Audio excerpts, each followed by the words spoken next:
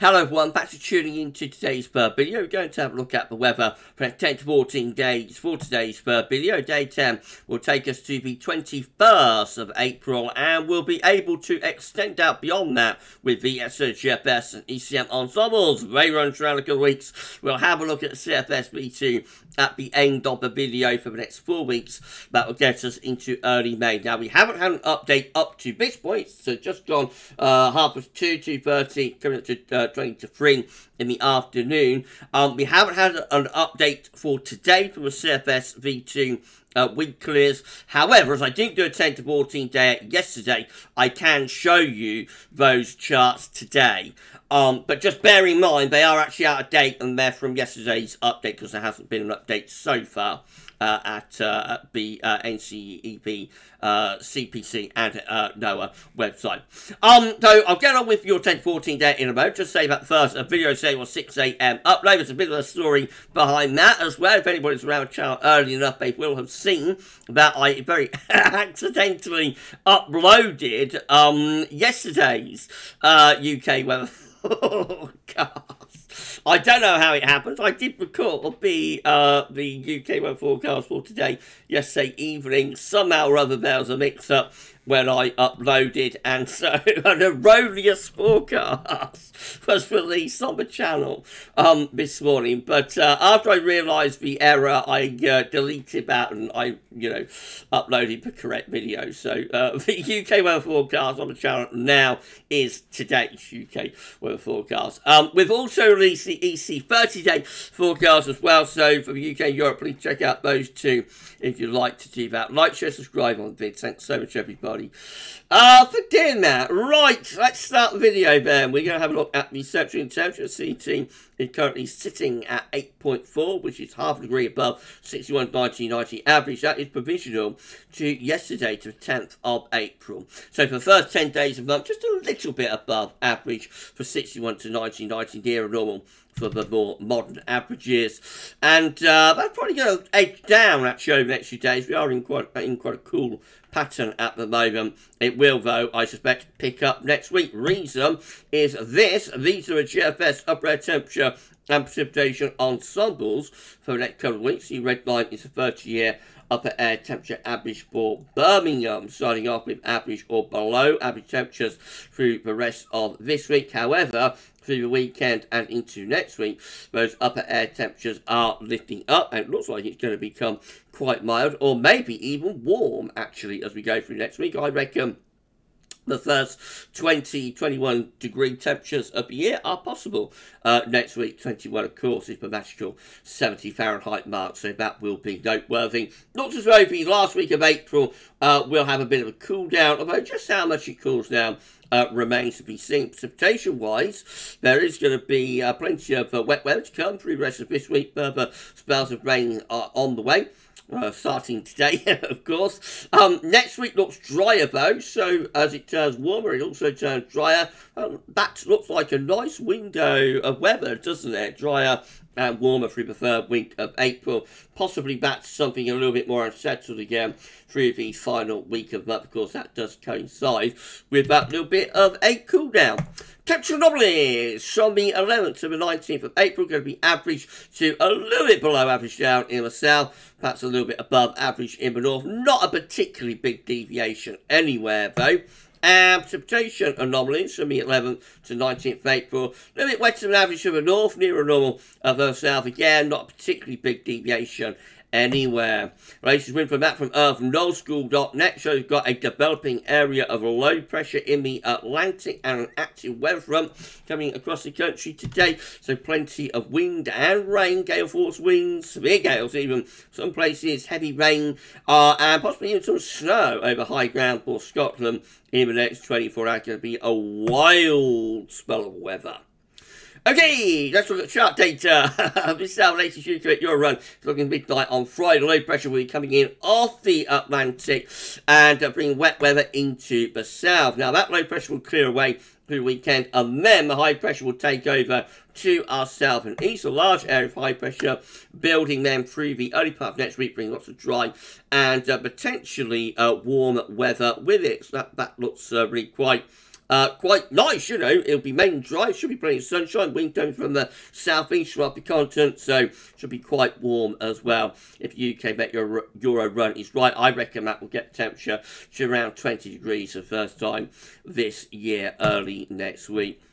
Icon, again, showing that low pressure coming in from the Atlantic on Friday. That bring outbreaks of rain into the south, and high pressure will build over and to the north and northeast country through weekend and into next week. Now, Icon has that high pressure further north as a proper Scandinavian high and brings in a proper easterly. If you follow the isobars back, you can see that the air is originating from Russia here, pushing in across much of Northern Europe. Now, of course, easterly winds in April are not going to be cold like they are in January. So if that setup occurred in on the 18th of January, rather than the 18th of April, then that will be cold. It will bring snow showers in from the east. It's April, so it's not going to be that cold, but it will be significantly cooler that if it comes off compared to the UK Met run. You can see the difference. The UK Met bringing in this slack, warm southeasterly flow. Icon bringing quite a strong and potentially quite chilly easterly flow. That will drag in quite a cloud, probably showers into the south and southeast, and temperatures would be significantly cooler. Certainly no 20 degrees with that, if that was to verify. Right, so as ever with high pressure, devil is always in the detail. Right, the GFS midnight run, again, bring that low pressure in from off the Atlantic. That brings outbreaks of rain into the south on Friday. Then the trend through weekend into next week is build high pressure over to the east of the country. Much more in line with UK Met. With GFS, high pressure not as far north, nowhere near as much of an easterly, so that looks mostly dry and potentially quite warm as we go through the early part of next week with the GFS midnight run. Heading up toward day 10, just signs of low pressure beginning to edge in from the southwest, but even up to that point, still mostly dry, I think, and the wind coming up from southeast, so it should still be pretty warm as well. Beyond that, the midnight run then tries to build high pressure around Greenland and has a go at pulling down some colder air from the north by the very end of the run, which gets to the 27th of April. That's a long way off. GFS 6Z, again, with that low pressure in across south, bringing outbreaks of rain. Beyond that, high pressure building over and to the east of the country, bring a lot of dry and also warm weather through the early to middle part of next week. High pressure carries on dominating weather all the way out toward day 10, really, just right at the very, very end of GFS 6 there, but starts bringing perhaps something of a cooler, showering, northwesterly type blow. If you enjoyed the video, please can you like, share, and subscribe. Thank you so much, everybody, for doing that. Drop a comment, let us know what you think about this and all of our videos. So thank you so very much, everyone, for doing that. Another 80 subscribers thereabouts will get us to 15.8k. So if you could give us a sub and tell your friends and family to subscribe, that'd be absolutely fantastic. We're getting ever closer to 16,000 subscribers. Thank you so much. Right, GM, again, that low pressure bringing more wet weather to the south on Friday over the weekend into next week. High pressure builds over and to the east country, so it's mostly dry and warm with winds coming in from a southeasterly direction. By day 10, just signs of low pressure developing in the Atlantic, but still warm and mainly dry with a southerly southeasterly flow up to that point. And then ECM WF once more with low pressure bringing wet weather into the south on Friday and through to Saturday.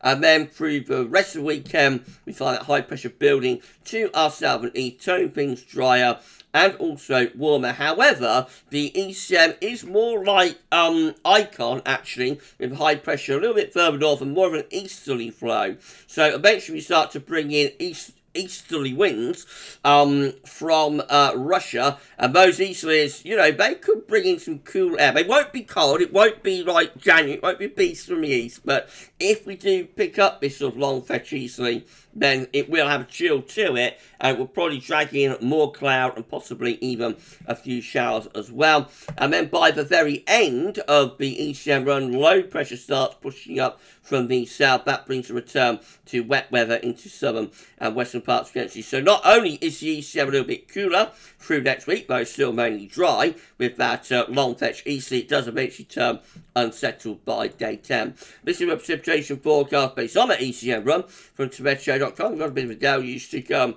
over the next day or so. Plenty of wind and rain on the way.